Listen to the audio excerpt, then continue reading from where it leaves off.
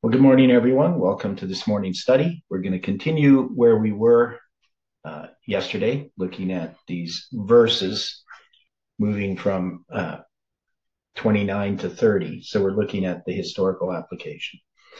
But before we begin, can you join me in a word of prayer? Dear Father in heaven, we are so grateful for all that you do in our lives and for the things that you teach us from your word and the faith and confidence that you give us in what you are doing. We yield our lives to you. We ask that we can trust in you, that you can guide and direct us in the decisions that we make each day, and that you can guide and direct this study, that we can understand these things correctly. We know some of the things that we are seeing are different than we had seen before, but we know, Lord, it is in accordance with the teachings of the past. So be with us now as we open your word together, is our prayer in Jesus' name. Amen.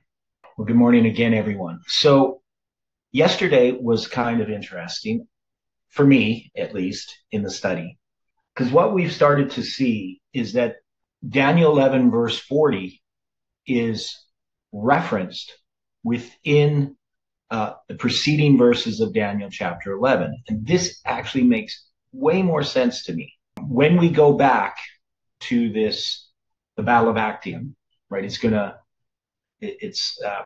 we have the Battle of Actium, and then we're going to go back and give the background about this.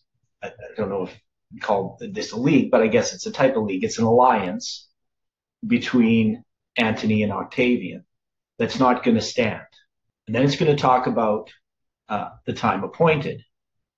For yet, and so that's like in the middle there on the word yet 5750, which means an iteration, is that same word that says within 65 years. So within, sometimes it's translated as that, and sometimes yet. The idea is it's something that's a repetition or that is going to repeat. It's going to occur. Or it's a continuation of something. So yet the end shall be at the time appointed. So it's pointing us to this time appointed. And that time appointed, we see in Daniel, it's the Moed, and it would refer to the end of the prophetic periods, not to the end of the 360 years, as Uriah Smith would apply it. And then it says, then shall he, the king of the north, return into his land, which we're saying is Rome, with great riches. So it's going to go. So it's comparing what's happening here at the end of that 360 with what's going to happen at the time appointed.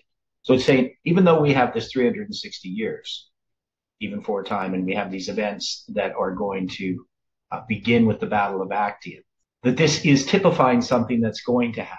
And then we see pagan Rome. So instead of like Swearingen putting this as Octavian, it's obviously pagan Rome's heart shall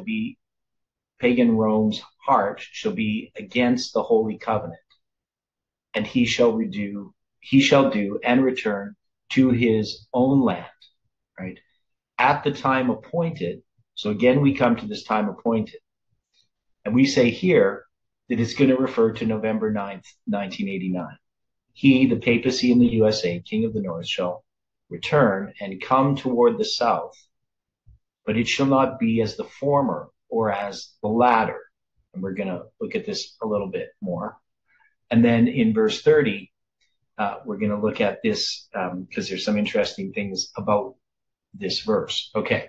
So when it comes to the time appointed, we're saying that this is pointing to 1798 and 1989. That is, the time appointed is the time of the end. Can we agree with that? That would seem to be logical. Yeah, it seems, yeah, based on all the comparisons we did with time appointed and the time of the end, they seem to be pointing to a period that happens at the time of the end. So the time of the end to the time appointed. In some ways, it's not just one period, like one date. It actually is sort of referring to a period of time within these dates. So it says at the time appointed. So we're saying that this here is the time appointed where the king of the north comes against the king of the south. And that's going to be Daniel 11, verse 40b. But we know the time appointed can also refer to 1798. And then what we have to address is this former and the latter. I know I'm not doing a good job sort of framing this. If somebody just came into the study right now, they wouldn't really understand what we're talking about. But we have these events. So let's go back, because I want this to be clear. So when we looked at 23 and 24, you're going to have this span of time, 666 years. And it's going to go from when they have this league, the Roman Jewish League, from 161 to 158 BC. And from 158, we count 666 inclusive years to 508. And this is from Miller. And we took this even for a time, this 360 years, and we did two applications of it. And the one goes from 48 BC, August 9th, to June 13th, 313 AD. That's the Edict of Milan. The other one goes from the Battle of Actium, September 2nd, 31 BC, to May 11th, 330 AD, and that's Constantinople. That's Rome moving the capital to Constantinople from the city of Rome. And that's when it's dedicated, right? So we have these spans of time, and there's all kinds of structures in there. And what it's going to do, Daniel chapter 11, is it's going to it keeps repeating and enlarging. So after they deal with that history, they're going to go back to this alliance between Octavian and Antony, right? They're going to have this, they have this alliance. Now, that's going to be a bit later. But before that, in verse 25, they're going to talk about this battle. And right now, we're ignoring the present truth application. We know that we can apply it in the present truth. We're just looking at the historical application. And so, so we have a battle between the king of the north and the king of the south. So that's going to be the battle of Actium. And in that battle, the north is going to defeat the south. And in 30 AD, Egypt will be totally under Roman control, right? That's what we saw. And we went through those verses dealing with the portion of his meat and Antony's suicide. And then we have a type of the Sunday law. We see Octavian's army shall overflow. And we can see the parallel then to Daniel 11, verse 40b, and the Sunday law that follows, right? We should be able to see that. And then it goes back again, and it gives us more detail, right? So it repeats and enlarges. It deals with this agreement that fails. And so this is earlier history, obviously before the Battle of Actium. So Octavian and Antony, they both desire to control the Roman world. That's what we understand. It shall be in these kings' hearts to do mischief, in both of these kings' hearts. And they have, in their personal ambition, when they have this agreement, they're speaking lies. And at one table, so a table is like a table of fellowship, of a meal, like a fellowship meal. And then it says, it shall not prosper, for certainly yet. So, or certainly yet, that is certainly, that's the word that's translated for, which should be translated to certainly, and yet means an iteration. So certainly it shall repeat, the end shall be at the time appointed, the moed. And we're saying that that's the end of the prophetic periods. Then he, that's going to be the king of the north, return into his land with great riches. So now it's going to go back just to what happens after 30 and 31 and 30 BC. And then it says, his pagan Rome's heart shall be against the Holy Covenant. So obviously that can't be Octavian, because the Christians don't exist yet. And we know that this Holy Covenant has to be a reference to the Christians. And it says, and he shall do and return to his own land. So that means just as they conquered Egypt, right, he's going to return to his own land. And then there's going to be this program against Christianity. So this is going to refer to the persecution that happens to Christians. And then he returns to his own land. And then it's going to bring us back to the time appointed. At the time appointed, and we're saying, now here, this is going to be November 9th, 1989. This isn't going to be 1798. So we say, well, the time appointed is the end of the prophetic periods. But is the time of the end in 1798 connected to the time of the end in 1989? They're both the time. What's that? Should be. Yes. So they're definitely connected. They're one verse, Daniel 11, verse 40. And so they're the same history, but one is a repeat of the other history. So we're in that repeat of history of Millerite history. But it's built into Daniel chapter 11, because what we have here is that this time appointed, we're not going to have the king of the south, push against the king of the north. We're having the king of the north shall return and come toward the south.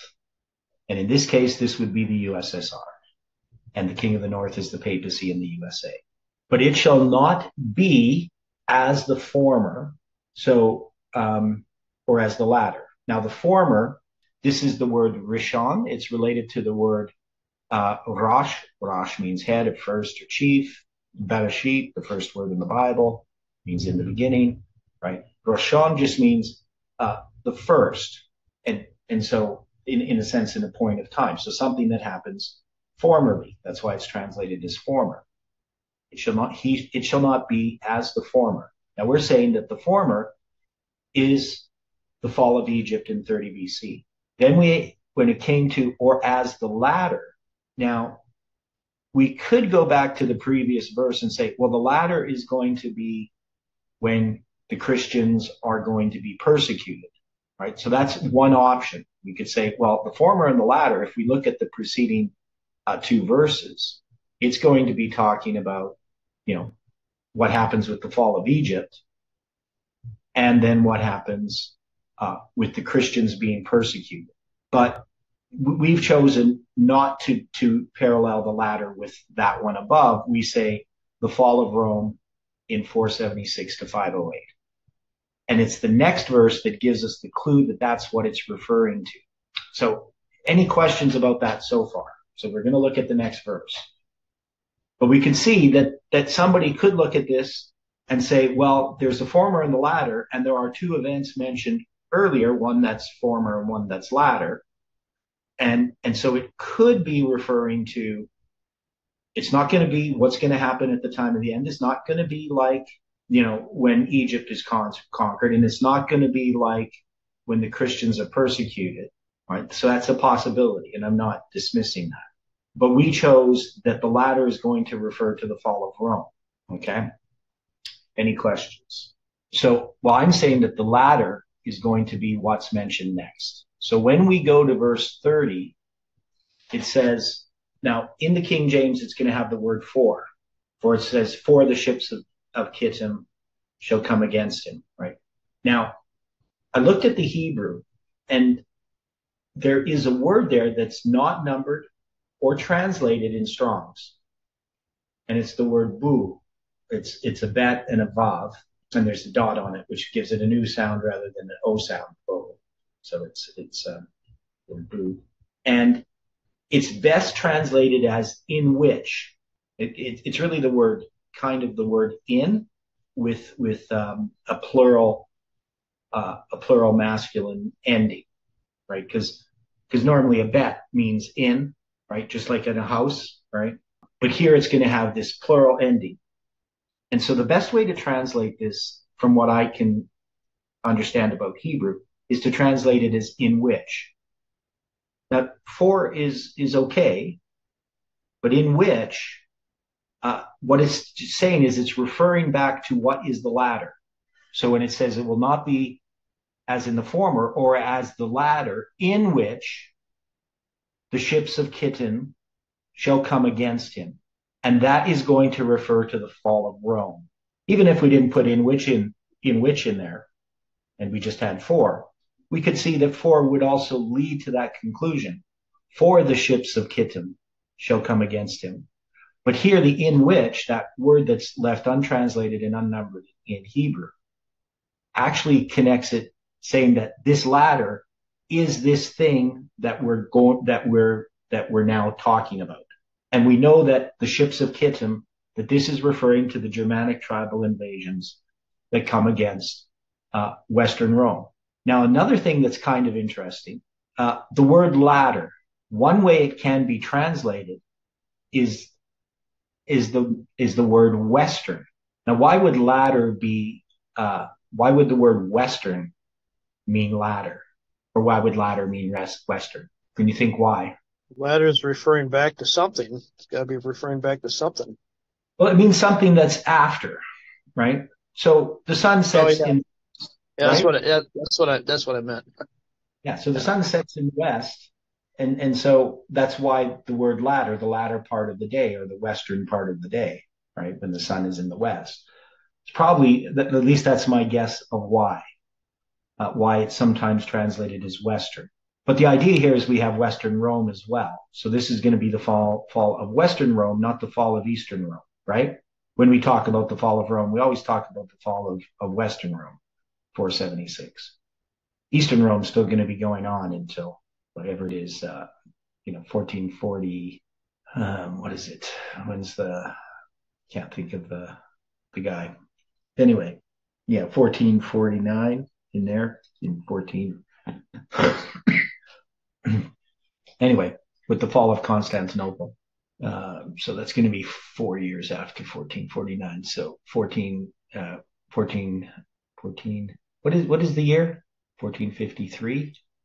I think that's when Constantinople falls. Anyway, so does this make sense now? That the former is what happens when Egypt is conquered, and the latter happens when Rome is conquered. And then we have to say, well, why are they comparing these two? Why is there the comparison? Why are they going to say it's not going to be like the former or the latter? So we know that it's similar, right? Because that's what it's saying. When it says it's an iteration of this, these events are typifying what's going to happen at the time appointed, but it's not going to be the same as what happens with the fall of Egypt or the fall of Rome, in which, so with the fall of Rome, the ships of Kittim are going to come against him. Therefore, he shall be grieved and return and have indignation against the Holy Covenant. Now, we can see that there is some connection between the fall of Rome itself, and what has happened as far as the Holy Covenant here. So if we go back to verse 28, then shall he, the king of the north, return into his land with great riches, right? He comes from Egypt. And his pagan Rome's heart shall be against the Holy Covenant, right? So we know that there is a connection between the persecution of the Christians and the fall of Rome. And then it says, and he shall do and return into his own land. So there is a connection there. But the specific thing that they're going to refer to is Rome itself, that it's going to fall. And so when these Germanic tribes come in against Rome, Rome is going to be grieved. And then it's going to return. So it keeps returning and have indignation against the Holy Covenant. So we're saying that this is paganism trying to destroy Christianity. So this is persecution. So it's going back to that persecution. So shall he do. And then it says, he shall even return. And I'm saying that the he now is the papacy, and have intelligence with them that forsake the Holy Covenant. Now, we could say that this is actually Rome, not the papacy. So maybe I'm just going to put this as Rome. Shall even return and have intelligence with them that forsake the Holy Covenant. So we're going to have paganism, that is pagan Rome. And so them that forsake the Holy Covenant would be the papacy. So I'm going to have it this way, and we'll say pagan Rome. So pagan Rome is going to become papal Rome. And that's verse 30, right? And we know verse 31 is the taking away of the daily and the setting up of the abomination that maketh desolate. The thing that I really like about this interpretation is how this story flows into the rise of the papacy. Because otherwise there's just a jump. But here the story flows much more logically. Actually, almost everything before now makes it connects to what's happening. And it's all bringing us up to the time of the end. I don't know. I didn't explain any of this very well, but any comments on it? No thoughts about this? No thoughts? I need some thoughts on this because this is pretty radical. Cover that again, please. Okay. So what we're saying is we know the time of the appointed and the time of the end are connected. Correct. And we know that there is a time appointed or a time of the end in 1798. And there's one in 1989. And that what these verses are telling us is that these events that are connected with this even for a time, that is the beginning of that 360 years with the Battle of Actium, and the events that are going to happen with the capital moving from Rome to Constantinople, that they are typical of something. And the thing that they're going to be typical of is events at the end of time. But those events at the end of time are going to have some different characteristics. That's why they're not going to be as, and that's what we have to discuss in more detail, is what specifically, why does it say it shall not be as the former, that is the fall of Egypt in 30 BC, or as the latter, the fall of Rome, right? So we got the former and the latter. And then we're going to say, well, the latter is going to be described in verse 30, and in which the ships of Kittim shall come against pagan Rome. Therefore he shall be grieved and return. So we have all of these returnings. So it's similar in that he returns, and he's going to have indignation against the Holy Covenant. Paganism is going to try to destroy Christianity again.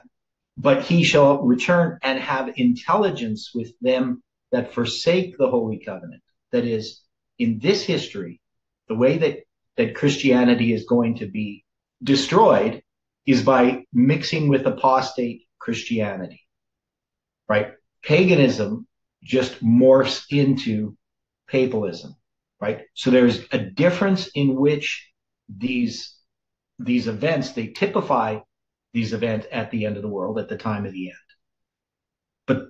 But the time of the end is different as well. So what I'm saying is that this whole story is flowing all the way from, right, so we have the crucifixion of Christ. When we go back here, we're going to have Rome is arising. It's going to be the power that's going to crucify Christ, right? That's why, Greece and Egypt and all these different kingdoms, they're preceding Rome, but Rome is going to cause the crucifixion of Christ. That's why it has to exalt itself to establish the vision, because this vision and the prophecies that are being talked about here are the prophecies of Daniel 8 and 9 specifically, and especially with the crucifixion of Christ is Daniel 9 verse 26 and 27. So you're going to have the persecution of Christians and the destruction of the sanctuary in the city of Jerusalem, right? It goes back and it talks about this league and why this league leads to the destruction of Jerusalem and to the persecution of Christians that are going to end at even for a time. So we have two different dates, 31 AD, the Edict of Milan, and 33 AD, the movement of the capital of Rome from Rome to Constantinople. And then it's going to go back and it's going to talk about the Battle of Actium. So it's going to give us more detail about that the beginning of that time, right? 31 AD, or BC, pardon me. The beginning of that period of 360 years. It's going to give us that history. And ultimately the defeat of Egypt, which then becomes part of the Roman Empire. And then it even goes back to, before that, this agreement that they had, that they're going to speak lies at one table. And it's using this as a type of what's going to happen at the time appointed. that is at the time appointed, there is going to be these types of leagues, right? At the end of the prophetic periods. And then it has the king of the north returning into his own land. That's after the defeat of Egypt. And then he's going to persecute Christians. He's going to have his heart against the Holy Covenant. And then he's going to persecute. That's his doing. And then he's going to return into his own land again. And then it talks about at the time appointed. So this time appointed is not the end of the 360 years. It's the end of the prophetic periods. But in this time, it's specifically referring to November 9th, 1989, because in November 9th, 1989, we have the king of the north defeating the king of the south. So that's going to be Daniel 11, verse 40b, where earlier it talks about the time appointed. That's going to be Daniel 11, verse 40a. And then it says, November 9th, the papacy in the USA, the king of the north, shall return and come toward the south. That's going to be the Soviet Union. So here already what we see in Daniel 11, verse 40 is being talked about. It's giving us this background. And it's going to talk about it again in Daniel 11, verse 40. But here, it's specifically referring to it. It's not another application. This is what is being referred to. And then it says, at the time appointed. It's not going to be as the former, which is the fall of Egypt in 30 BC, connected with the Battle of Actium, or as the latter. Now, the latter is, of course, this persecution of Christians, but more specifically, the fall of Rome, because it says, for the latter is that in which the ships of Kittim shall come against pagan Rome, right? This is going to be the fall of pagan Rome. Now, maybe what we could say here maybe is Western Rome. I'm going to use that because that's really what's going to be being talked about. Therefore, he shall be grieved. And if we look at that word latter, I'm just going to put it up here, also Western. So we have Western Rome falling. So the Germanic tribes come against Western Rome, and therefore he shall be grieved and return and have indignation against the Holy Covenant. So this is referring to the pagan persecution of Christians that's going to happen in that period of time. So paganism is seeking to destroy Christianity. And then it says, so shall he do. So again, we have this doing, right? This, which we haven't really addressed in too much detail why they use this expression. That is, he, pagan Rome, shall even return and have intelligence with them that forsake the Holy Covenant. And the ones that forsake the Holy Covenant is papal Rome. So maybe that's what we will put there instead of papacy, even though it's the same thing. So you got papal Rome. Now, we're going to see that that's what's going to be talked about right in the next verse, verse 31. Right? Because that's going to be Clovis. The arms shall stand on his part on behalf of papal Rome, and they shall pollute the sanctuary of strength, remove paganism, corrupt earthly church, with false doctrine, usurp Christ's intercession in heavenly sanctuary. Now this is Swearingen stuff, and I don't agree with him quite there. I don't know if that's the best way to put it, because that sounds more like the New View of the Daily. But anyway, he shall take away the daily, that is, remove paganism, turn people's hearts away from Christ's intercessory ministry. So again, you can see stuff there from Swearingen. And they shall place the abomination that maketh desolate, set up the papacy in power over the church, state, and conscience of Christians in 538. And such as do wickedly against the covenant, those who turn against the gospel through recantation, shall he, the papacy, the next king of the north, corrupt by flatteries, flatter with prospects of position and material gain. But the people that do know their God shall be strong and do exploits. Faithful followers of God will remain faithful, preach the truth, and win many true converts. So this is Swearingen. We haven't edited that, but the basic idea is there. We did put Clovis being baptized on December 25th, 508 in there. Okay. Do we see how this logically flows now? Does that help, Dwight? Dwight? Yeah. Does that help? A bit. Okay. Because I think that there's a much more logical flow of the prophecy the way that we have come to understand it. We're having to look at this different from many that have come before us. As I had looked last night when I was out after taking care of a job, I had stopped by a used bookstore. Mm-hmm. I had run into a copy of a book that's still widely published within the church. And the way that we're looking at this is entirely different than what we're seeing and had seen in the past, presented by people such as Roy Allen Anderson, Mm-hmm. who had been the A of Frida of the Questions on Doctrine infamy. Yeah. Well, I know I read Roy Allen Anderson's books when I first became an Adventist, and it definitely created a lot of confusion for me. I would agree. Yeah. So much of what's going on right now, especially in other portions of applications of these prophecies, are also not making sense because there's just too much attempts at time setting, even when they're not attempting to place a specific date. So, well, what I see is that futurism has taken over Adventism. And futurism has infected many parts of this movement. Yes. And that was, always my concern with the way that people were attempting, like even, what we have with July 18th. I mean, I tried my best to, well, one is I didn't want to look like I was opposing the movement. So I was trying to be wise as a serpent, but as harmless as a dove, right? I mean, I was not trying to tell people what to think. But I knew that the way that Parminder, for instance, was approaching time setting was wrong, right? That Tessa's, the way that she was approaching time setting. And that is, we kept looking at it as if these are the events of the Sunday law that are before us, instead of understanding that our line was typical.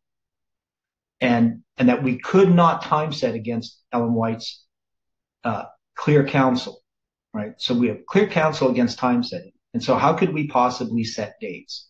Well, the only way that we could do that is if we were in a typical line, and that the dates that we were setting were not the actual events, but types of those events. So what Jeff used to be fighting against was those false ideas, the false applications of Scripture. But it seems like the movement now it has no bearing. It's lost its way, and is just haphazardly making applications. So when we look at Daniel 11 in this way, so first we get the historical application correct.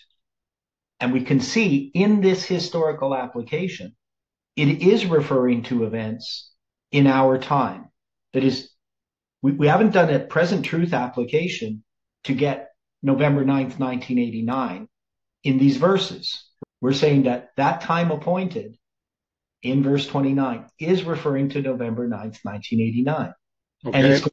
And it's going to compare the events here in this history of Rome to the events at the end of the world.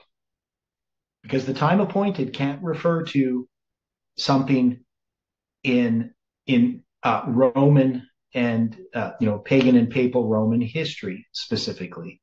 I mean, it can refer to the end of papal Rome, 1798, but the time appointed can't be the end of the 360 years, because it definitely is the time of the end, and that time of the end is something that happens after pagan and papal Rome, and it's comparing these. So to me, this is just so logical. I mean, I know I'm not doing a good job explaining it because these are pretty new ideas to us, but it just flows so much better. Everything just moves logically right from the beginning of chapter 10 all the way to the end of chapter 12. There is a logical thread that is tying everything together, where before we never had that. Daniel chapter 11 used to seem directionless to me. It was like we just picked a verse and said, what history does this apply to? And there was not a narrative or a story that tied it all together. It was just like random events out of history were chosen to be written about, but with no purpose in mind, as if it was just, we just need to know that this history happened, but for what purpose? Why? Where is it leading? And now I can see that it keeps referring back to the prophecies of Daniel chapter 9 and to Daniel chapter 8. And then it keeps showing us where we're going, why we're even looking at this history at all. Now, we could say, well, the Battle of Actium is important, but there's lots of battles, right? I mean, there's lots of things that could be chosen from history to write about in Daniel chapter 11. But the things that here are being chosen, they're being chosen because they illustrate something. And what they're illustrating is the end of the world.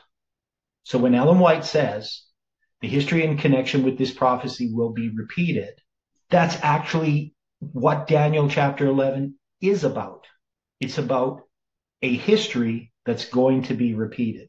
And it's telling us that all through chapter 11. So for me, I mean, I'm just amazed that we didn't notice this before. There's a lot that, as we have been going through this, that we're finding that is very different from what others would consider. Yeah, but we have a reason why, and that reason has to do with, first, we're following Miller's rules, but we also have a framework in which to understand these things, and that's line upon line. Okay. Right. So the line upon line has really helped us. And what we see right now in the movement, and I don't have anything against Jeff personally, and I definitely am not but when I look at his interpretations, the word that I would use, and I don't like even saying it, but it's haphazard, it's willy-nilly, there's no continuity, and he's picking and choosing different things. It's not logical. There isn't things just don't follow from the premises. Nothing is moving. Like we're just picking events from the present, the things that Jeff has always condemned people doing in trying to study prophecy, he is now doing himself. Would you agree with that? Yeah, and I have specific reasons for saying that. Yeah. Okay. Now, yeah. One thing, and this is, I know, a segue away from what we're addressing here right now. Mm-hmm. News report just came through that the Supreme Court has basically stated that the states don't have the legal right to kick Trump off the ballot, that the only way that this legally can be done is if it goes through Congress. Right. Yeah. Well, so that just was decided now? It just came through. Yeah. And the other thing that was interesting about this was an unsigned opinion. So those of the Supreme Court didn't want to put their name on it. Oh, okay. So they can do that, just not sign it? Yeah. Well, it's a unanimous ruling, according to the news here 13 minutes ago. Okay. It's interesting to me that the states cannot invoke a post-Civil War constitutional provision. So we're addressing this again in light of what had happened with the Civil War. Right. So with the Civil War, because that was really about the Civil War. Right. People that were involved in the Civil War could not hold office or run for office. That was actually the whole intent of that amendment, right? Right. Correct. It had nothing to do with something in the future. Right. It was a Civil War amendment. That was my understanding of it. It's actually really clear. So trying to apply it to Trump was kind of nonsense, especially since Trump hasn't been convicted of anything. He's not I mean, there was no insurrection. So I don't know. But okay, so you bring that up. I mean, it's interesting. So one of the things we know, we look at present events, and so people, this is what people have always done. Jeff has always opposed this. I've always opposed this. The idea of reading the newspaper and then interpreting the prophecies of the Bible based upon what you see in the news today, right? All through my history as an Adventist, I've seen people doing this, and they're always wrong, right? Now, someday they might get something right, but they're always wrong because they're picking and choosing to interpret the prophecy based upon the headlines of the news instead of understanding prophecy in and of itself, in the whole context of prophecy. So, I mean, I don't know how many times people have, since I became an Adventist in 82, are looking at the news and reinterpreting some passage of scripture to fit what they see in the news today, so that the Sunday law is coming really, really soon. Now, we can see that there are events that are fulfillments of prophecy. So the fall of the Soviet Union. I knew about the fall of the Soviet Union before it fell because I read about it in Louis F. Weir's books. So I knew that was a fulfillment of prophecy. I was surprised with 9/11, but I saw 9/11 as a fulfillment of prophecy. But I wasn't then looking at the Sunday law just coming around the corner, because one of the things I knew is that there's a lot of things that have to happen for the world to support a Sunday law.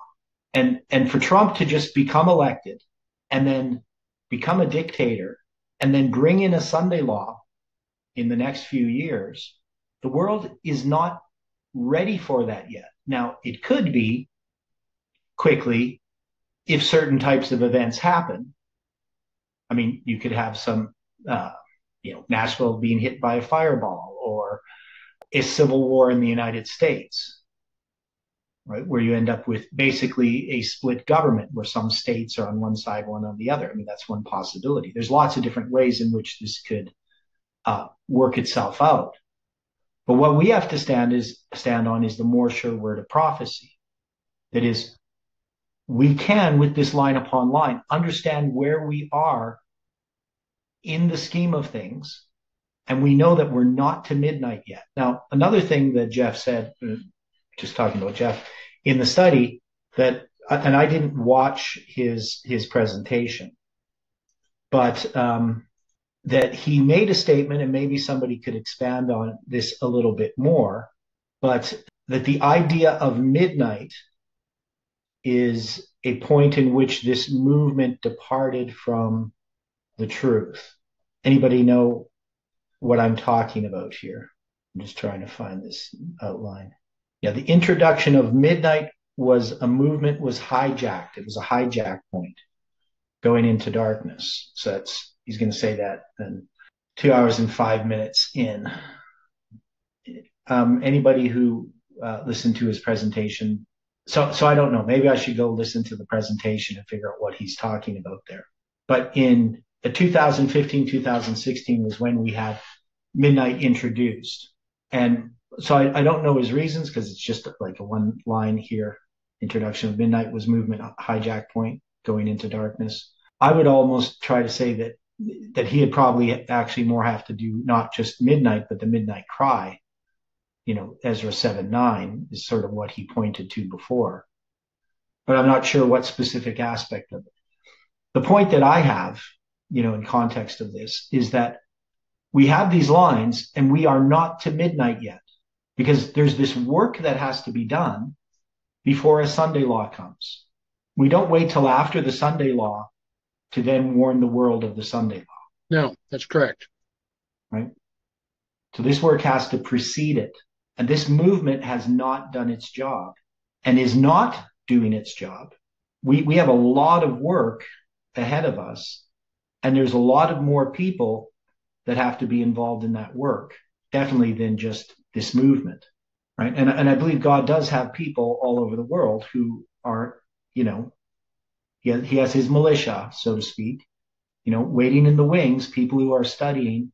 And once whatever that message, however it's going to be formed or put together, starts to be understood, then the world can be warned. But the church first, and I don't mean like the organized church, but just Seventh-day Adventists, the Levites, they have to take up this message.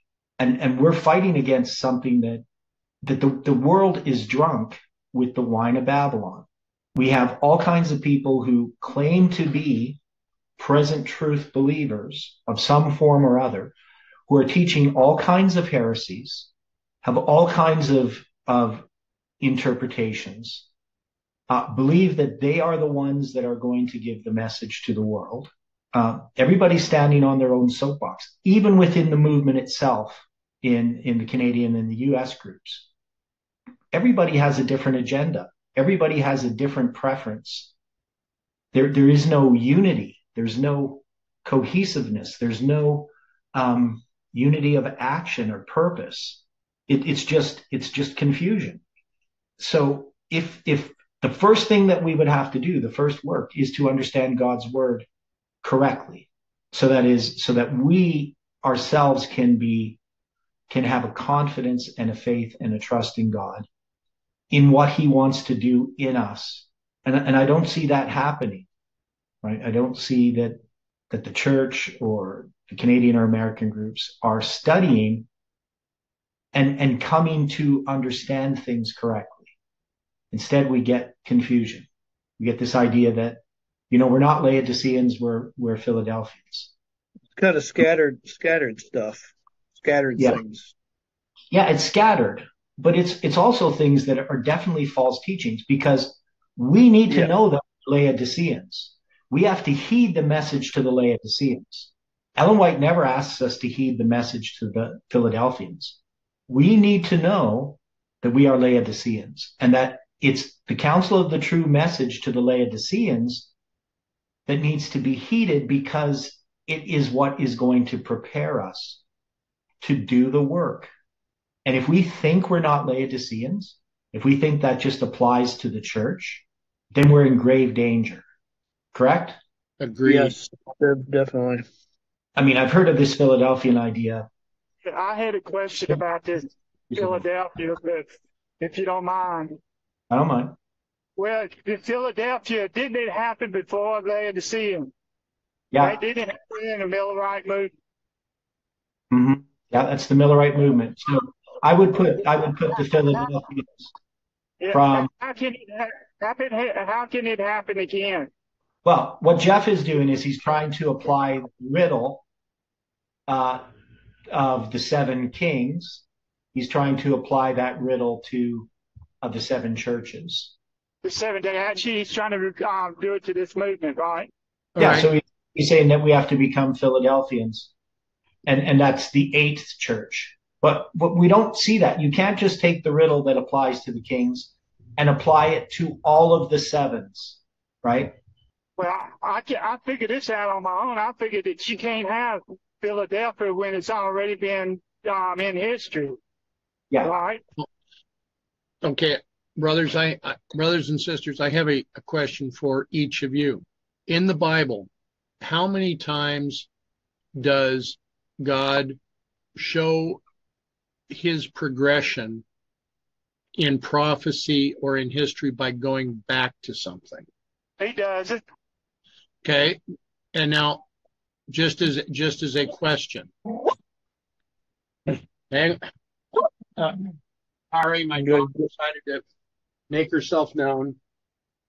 Just as a question, when the children of Israel were out of Egypt and Moses was on the mount, what did they want to do after Moses had been on that mount for 40 days?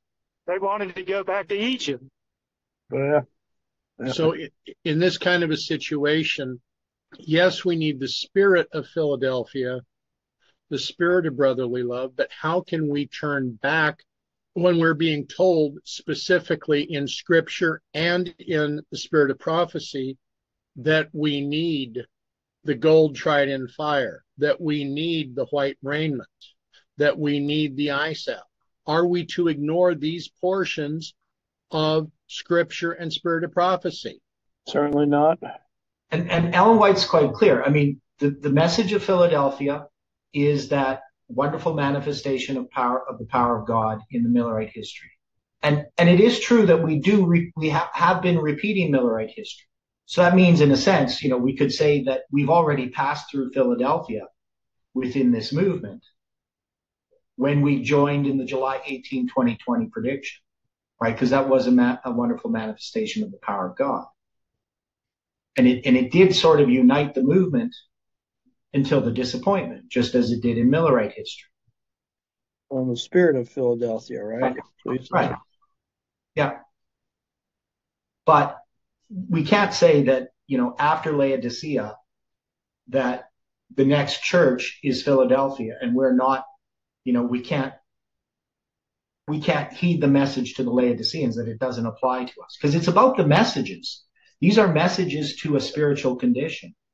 And if you're saying that I'm not a Laodicean, who are you? Let's also remember, of the churches that are presented before us in the book of Revelation, what number is the Laodicean church? Well, it's the 7th. So are we to set aside the 7th church to return to the 6th church, the 6th church being that of the number of man? Yeah, well, the thing is, it's the council. So the council of true witness to the Laodiceans applies to us. And if we think it doesn't apply to us, we're proving that it applies to us. Because seeing if somebody says, I'm rich, increased with goods, and have need of nothing, they're saying basically a Laodicean is somebody who thinks he's a Philadelphian, that there is no rebuke needed. So, I can never accept the idea that we're not Laodiceans, because if we're not, then we can't be God's people. I believe that the Laodicean church, the rebuke that's given by Christ, is the most beautiful and most powerful of all of the rebukes. It is the one that transforms people when that rebuke is heeded. I mean, Christ actually stands at the door and knocks and wants us to invite him in. That's the message to the Laodiceans. There's a rebuke and a promise. And if I'm saying that I'm not a Laodicean, then I have no place with that promise. That promise has no place with me. It's just a deception. The idea that somehow I'm okay, that's a deception. That message to the Laodiceans always has to be heeded. Jeff, you had a comment? No.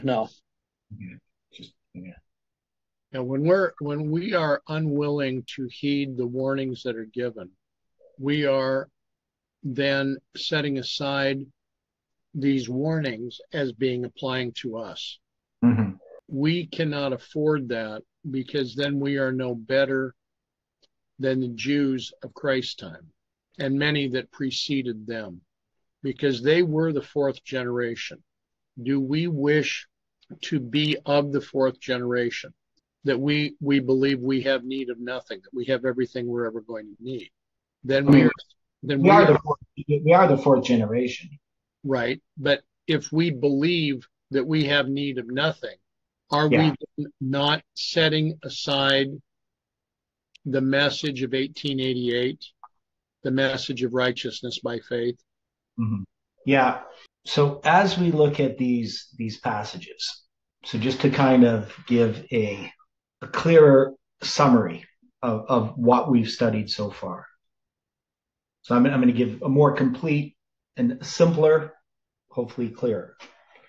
So when we went back to Daniel chapter 10, right at the beginning of Daniel chapter 10, what we had was this in verse 1, which I think is just something that we don't, we hardly ever consider when we're looking at Daniel chapter 11, because it's going to go back to the 3rd year of Cyrus, king of Persia. Now, we know that 3rd year is actually the 3rd year from when Babylon falls. So it's what is also called the 1st year. And remember, in Daniel chapter 1, it's going to say in verse It says in Daniel chapter 1, verse 21, it says, Daniel continued even unto the first year of Cyrus, right? So the question is, why is it talk about the third year of Cyrus in chapter 10, verse 1? So that means this third year of Cyrus, king of Persia, that's being talked about, we understand to be actually the first year of Cyrus being the king of Babylon, right? Agreed. And so we know that this is going to be about this decree of Cyrus. And that's what Daniel is, why he's mourning 3 full weeks. But it says there at the beginning, the thing was true. So the thing is the debar, and the time appointed was long, right? So we got the thing, which is debar. That's the word. That's the commandment. That's Daniel chapter 9. And the time appointed here is not moed, right? It's dealing with, you could say the conflict was great, right? So this is, so I'm not sure why it's translated as time appointed. I mean, it refers more to a conflict, like a military campaign. But it can sometimes refer to like an appointed time of worship. But the fact that it's great, Gadol, means that it's probably not referring to a period of time. It's actually just referring to a conflict. So long is not a good translation of Gadol there. And then it says he understood the thing, that is the debar. So that's the commandment. So he understood Daniel chapter 9. And then he had understanding of the vision. That's the mareh. And what is the mareh? 2,300 days. So he understands the 70 weeks and he understands the 2,300 days. He now understands them. And because he understands them, he now knows, based upon what he had dealt with the 70 years, he knows that promise of returning to the land and the rebuilding of the temple is going to happen. But Cyrus has not issued his decree yet. So Daniel's going to mourn for 3 full weeks, for 21 days. And on the 24th day of the first month, he's going to be beside the great river, which is the Hiddekel. That is, we normally look at the Hiddekel as being the Tigris River. And then he's going to have this vision of Christ, right? He's going to see Christ, and Gabriel's going to explain all this stuff, and that the commandment has already gone forth. Basically, he's saying that, that has been issued. So I believe that Cyrus's decree is actually issued that day, because that's why the angel comes to him at the end of 21 days, telling him basically, your prayer has been answered. And then at the end of 10, verse 21, I will show thee that which is noted in the scripture of truth. And he's going to talk before that, that Greece is going to be coming. So he's going to give them this vision of Daniel chapter 11. And so this is in the context of the 70 weeks and the 2,300 days, right? That's why this is being given. Now he's going to go back in Daniel 11, verse 1, and refer back to when Babylon fell 2 years earlier, right? What is called the first year of Darius the Mede. And then it says, I will show thee the truth. Behold, there shall stand up yet 3 kings in Persia, right? So he's going to now go through the Persian kings. He's going to move into Greece, and he's going to use this division that happens with the death of Alexander, this king of the north and the king of the south, in a typical way. That is, the reason that he's talking about this history is, first, these kingdoms of Bible prophecy have to follow in their order, but it's not going to be under Persia or under Greece that Christ is going to come. He's going to come under the time of Rome.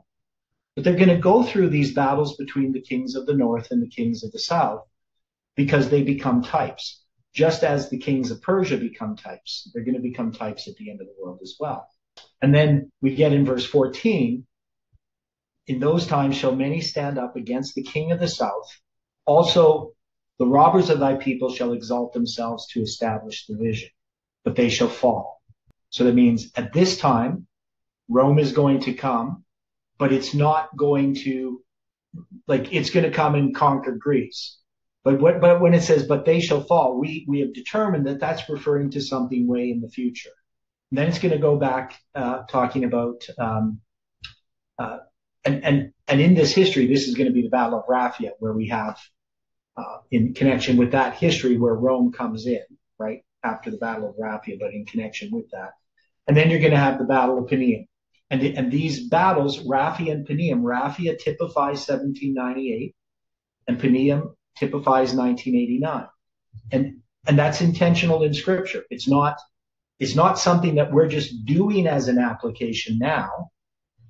It's actually the purpose and intent of this king of the north and the king of the south, because we know in Daniel 11, verse 40, that when it talks about the king of the north and the king of the south, it's going to be dealing with the time of the end in 1798, and then it's going to move to the time of the end in 1989. That's not a present truth application of the Scripture. It is the application of that Scripture in a historic sense, following the rules of Bible interpretation of prophecy. We're not taking that and saying, well, that's a repeat of history, and so we're applying it to 1798 and 1989 in that sense, like it was something that was typical. It's what the prophecy is about, right? That's how we would understand Daniel 11, verse 40.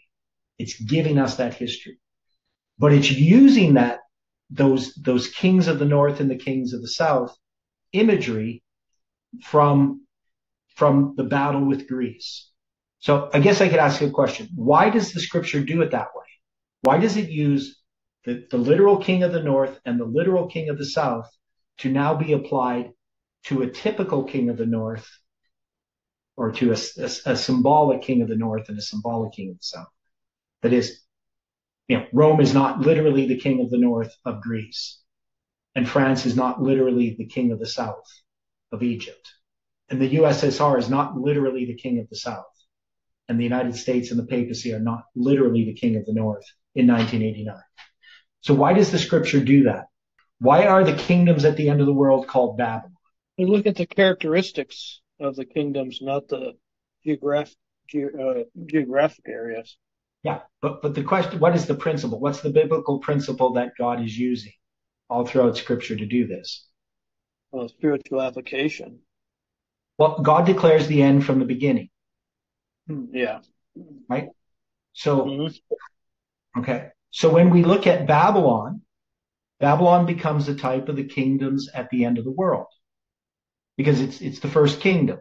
So all throughout Scripture, God is using this illustration of history as prophecy. And we need to be clear, when a prophecy is talking about actual history, we need to understand its history first.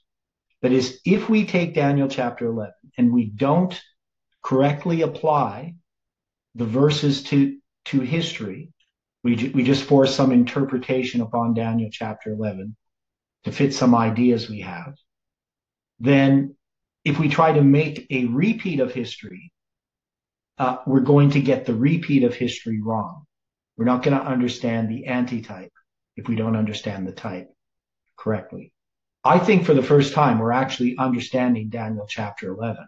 We've spent a lot of time studying Daniel chapter 11. I've spent a lot of time through my life studying Daniel chapter 11. But now it really makes sense. Just like when we can look at Revelation, Revelation makes sense now. Never used to make sense. There's so many things that just didn't add up, even 5-6 years ago. But now we can read Revelation. It makes way more sense. Daniel 11 is like that. So we have this history of the king of the north and the king of the south. But the purpose of this is that Rome is going to conquer the king of the north, right? It's going to conquer the king of the north, and then it's going to conquer the king of the south. So when the king of the south comes against the papacy, who's the king of the north in 1798, it's not Egypt coming against the papacy. It's the power that has been typified by the king of the south. And the king of the south, and we understand, is referring to a spiritual application in 1798 and in 1989. And same with the king of the north. Now, the king of the north is the papacy in 1798. But the king of the north is the United States and the papacy in 1989. Why is that? Why is it not just the papacy? Because we say, well, it's the papacy and the United States is the armies of the king of the north. It's the armies of the papacy. But why do we say that the United States is the king of the north? Because we're in line with Rome. Yeah, and it has taken on the attributes. It's going to make an image to the beast, right? Yep. So you have in 1798, you have the papacy is conquered by France, but the United States is also rising then. It's going to be the days of one king, right? It's going to be that power. It's the sixth kingdom, if we wanted to count it that way. It's Rome. Rome has these three parts of the beast, the false prophet, and the dragon power, right? So it's going to be the United States. That's going to be the false prophet. But it's going to come against the USSR, the dragon power, in 1989. And it's going to conquer it, so to speak. But that power doesn't disappear completely, right? Because even though the Soviet Union is defeated, we understand that the dragon power still is there at the end of the world. It's going to be united with the papacy in the United States. And the United States is the one that unites them, right? Because it's the United States, the false prophet, that reaches its hands across the gulf and across the abyss to unite with these two different powers, right? It's not the papacy that reaches to the king of the south and then to the United States. It's the United States that reaches. So as we start to look at this in more details, we start to look at verse 31 and onward, we will see just how naturally these verses flow from what came before. That it's not as disjointed or as haphazard, as detached as we have looked at it. Because most of the time when I've looked at Daniel chapter 11, it just appears to be jumping around. But now I can see the logical flow of ideas, why things are following in the particular way. So when you have a story, when you have a poem, a song, any kind of thing where you're communicating some kind of idea or something, there needs to be a logical flow. A painting, even if you look at a painting, your eye's going to follow through that painting in a certain way, so you see things in the way that the artist wants you to see them, right? And God has painted this picture for us in prophecy, and we've not been looking at it correctly. We haven't seen what this story is about and why it's given in the way that it is. And I think now we can. We can see why and I've asked often, why is this verse here? Why does it say this? Why is it telling us this information in particular? There has to be a reason for it. And even though we can make a present truth application of Daniel chapter 11, I think the most important thing we learned is that how we're studying even the historical application relates to our time, that its purpose is for us at the end of the world to understand Daniel chapter 11. Because the prophecies, every prophecy of Scripture is given for who? Who's it given for? Those at the end of the world. It can't fully be understood, definitely couldn't be understood in the 2nd century BC. Daniel chapter 11 was given for us. And so we need to understand it. Okay, let's close in prayer. Dear Father in heaven, we thank you for the study today. We pray that as we come together tomorrow, that you can help us to see these things much more clearly. And we pray for each person. We pray for our families, our friends, those we come in contact with. We pray for this movement and the people in it. And we ask, Lord, that you can use us to your glory. Thank you for the things you teach us and help us to learn of Christ. And we pray this in Jesus' name. Amen.